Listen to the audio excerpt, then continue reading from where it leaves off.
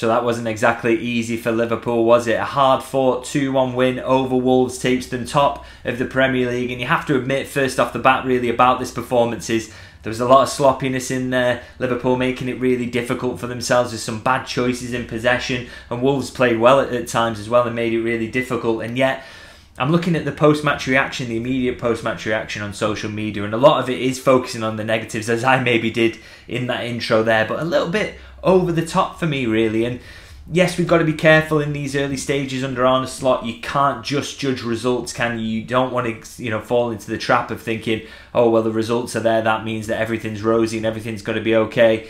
You need the performances to back them up, because that lets you know then that in the long term, this is sustainable. And so, poor performances that get good results, you've got to be a little bit wary of those in terms of what they mean in the long term. But one thing, I think we're getting a bit caught up a little bit at times in the early stages under Arne Slot of thinking maybe that the performances are actually worse than they have been. I mean, you look at the underlying numbers around some of the performances that Liverpool fans have criticised so far, and this one's no different. And Liverpool actually kind of quietly dominate this game, really. I mean, I suppose your takeaway from this fixture really could be kind of, if your glass half full, there's something there for you, and if your glass half empty, there's something there for you. But really, I think this was another game where we saw a lot of positives, really. I mean, that sort of shown really from the start of the game. So for me, Liverpool made another slow start, and that is becoming a little bit of a theme under Arne Slot. I mean, you remember in his press conference this week on Friday, he spoke about that fact and said almost that, the first 20 minutes is almost two sides going like this. It's kind of, everyone's running and putting their energy into the game, but then it will tend to settle down. So it makes you wonder, is he okay with these slow starts? Is he happy for Liverpool to feel their way into the game before they really start playing the football?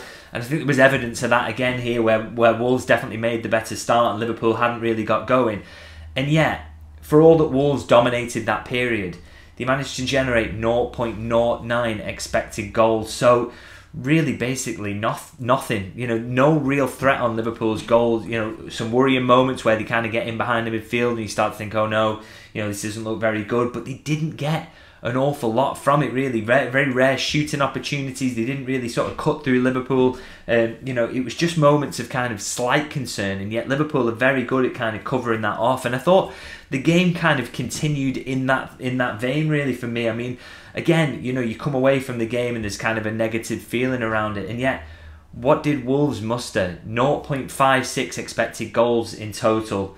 3 shots on target. That's absolutely nothing. And those shots on target, in terms of XG, were worth 0.03, 0.04. And then the final one is 0.31, which is the goal that Wolves scored, which Liverpool essentially hand on a plate to them.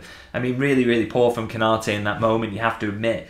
But and basically, it provides a tap in that moment through a slightly unfortunate deflection. So, Liverpool, even in a game where they're not, you don't think, you come away and you think they're not at the best, they're not really giving anything up unless they make a catastrophic error like that, or, the own goal against West Ham, for example. I still, even in this game, come away from it thinking, this is a team that's hard to score against, really, even in a game where they concede the second goal that they've conceded in the Premier League so far this season. And it kind of aligns with something else that Slot said at his presser on Friday, which I thought was interesting, which was kind of that, look, even when Liverpool are giving up opportunities, they're not very good opportunities. You look at when the opposition take a shot, we have got so many bodies back in front of it to make it difficult for them to score. And again, that kind of happened here. We saw that Liverpool, they weren't controlling the game in the way that the manager would like, and that is something he will absolutely be desperate to address, particularly because he's a manager who very much, we know, he's big on control and he wants his side to do that.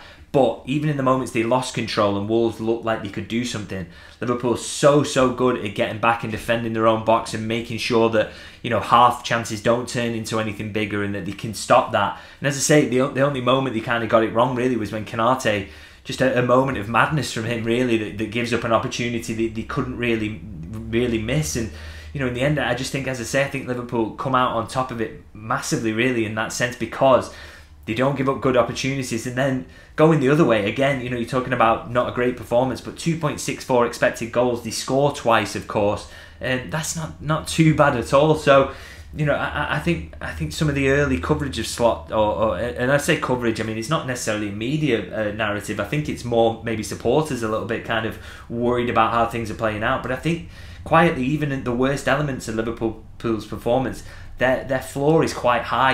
How bad it can get, because they're good at stopping shots and they're generally good at generating expected goals themselves and chances, and that obviously then turns into goals. So I thought, quietly kind of impressive in that element today, and as I say, maybe supporters sometimes should kind of question the biases and maybe question how they feel after games and whether that actually tallies with the reality. And I think this is a really, really good example of that. So I'm a little bit more high on this performance than maybe most people are. I mean, I'm sure you'll let me know in the comments how you felt about it, but I do think the statistics bear out the reality that Wolves actually didn't do a lot and weren't allowed to do a lot with the moments that they had. And in terms of other aspects of the performance, of course, don't want to just focus on that, but I think there were other encouraging aspects as well. I mean, one thing that Slot has really impressed me with, I think, so far in his reign is his understanding that in the Premier League in particular, you have to win battles to win football matches. I mean, he spoke about it after the Ipswich game that, look, he told his players at half-time, you have to go out there and win your duels. If you don't do that, you've got no chance. After Ipswich had kind of physically bullied Liverpool, even though, again, like Wolves, hadn't got an awful lot out of it. And again, I think we saw that again. I think it's probably, I wouldn't be surprised if there was a very, very similar kind of half-time team talk from Slot here in terms of, you've got to go out there and win more battles. I mean, ground duels in the first half, Wolves win 61% of them to Liverpool's 39%, and almost flips entirely on its head in the second half. Wolves winning 40%, Liverpool winning 60%. So that physicality and winning the battles and just trying to push the performance up through just trying to, as I say, just winning individual battles across the pitch.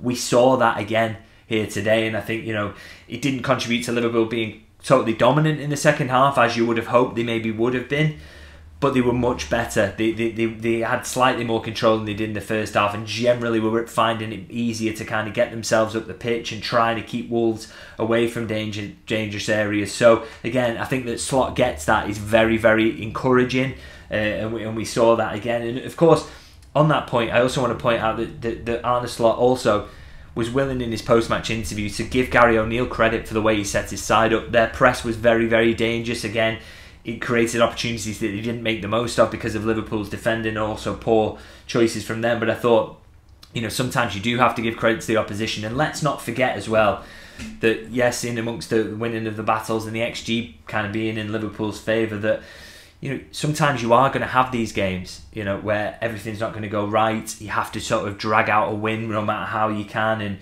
And we often say about sign of champions, don't we, to win when you're not playing well. But, let's not think that this is just a Slot thing either. And, it's rare that it's happened under Slot so far, by the way. Generally Liverpool have performed well and won. But these games are always going to pop up. They popped up frequently under Klopp. I mean, I can remember him winning a couple in the last minute at Wolves alone. So, these games will happen where, things don't always go in your favour, and you really do have to sort of somehow grind it out. And again, if you're looking for encouragement in these early stages under Slot, is that he's picked out a couple of wins in very, very different ways. Some of these wins, some of them very comfortable, some of them, where they've had to show a bit of physicality, some of them where it's, second half's been much better than the first. He's winning in different ways, and again, I think a manager who can win when you give away a soft goal and you're 1-1 and the crowd is up and it gets really tricky. That again for me is another more credit towards Slot, and suggest that this is a manager who can find his way around different tests, and although there are bigger tests to come, and he keeps mentioning the fact that the fixture list has been kind to Liverpool, and that is undoubtedly a factor. I think these early stages, these early signs, is that at the end of the day, the top of the league after 6 games, and they've won in many different ways. And today, I think, was another check in the box for Slot, really, because, as I say, it was all about battling qualities as much as everything else. So again, maybe I'm too high on Slot, maybe I'm too high on this start in general, but I was really, really encouraged by that today. And now I just want to kind of wrap up really by focusing on one individual performance as well. And obviously, you're probably getting sick of hearing me talk about Ryan Gravenberch. I'm getting sick of talking about him after every game. But the fact is, he was absolutely outstanding today, yet again. I mean, his performances this season have just been ridiculous, really. And again, I talked about Liverpool losing individual battles. That actually wasn't the case for Ryan Gravenberch. Even though people were around him, he was pretty much flawless from first minute to the 90. I mean, wins 3 out of 3 tackles, 8 out of 8 duels. I've very rarely seen that in covering statistics from games, to win 100% of your duels when you make that many. 3 out of 3 tackles, as I said, 92% passing accuracy, and wasn't dispossessed a single time. I mean, so scared to kind of talk about him in terms of, you worry that is this a little purple patch he's in at the start of the season? A side's going to kind of work out how to get about him and make it more difficult for him. But the fact is, these first few games of the season, he's genuinely performing at a world-class level, and we have to acknowledge that. The challenge for him now is to keep that going. But I thought again today, in a difficult game where Liverpool were getting swamped in midfield at times, and Wolves were making, their press was very, very good and well coordinated. He just showed his class time and time again, and was a massive factor in Liverpool winning that game. And long may those performances continue, because they've just been the star of the season so far, but also the surprise package of the season so far. Absolutely phenomenal performance, and as I say, long may it continue. Now, going to leave it there. As ever, let me know in the comments what you thought about that one. Maybe you disagree with the positivity I brought after this one, but I mean, if you can't be positive after moving top of the league under a new manager, then when can you be? But do let me know your thoughts. Who is your standout performers? What do Liverpool need to do better? I think one talking point for me is maybe keeping the ball better when they're up late in games. That is something that Slot will definitely want to see. But do let me know your thoughts on that one. And there's ever more games to come, isn't there? So I'll be back very, very soon for the build-up to Bologna, and then Crystal Palace, and then, of course, the international break, where we'll do more analysis of how Liverpool are getting on so far. So I'll see you guys very, very soon.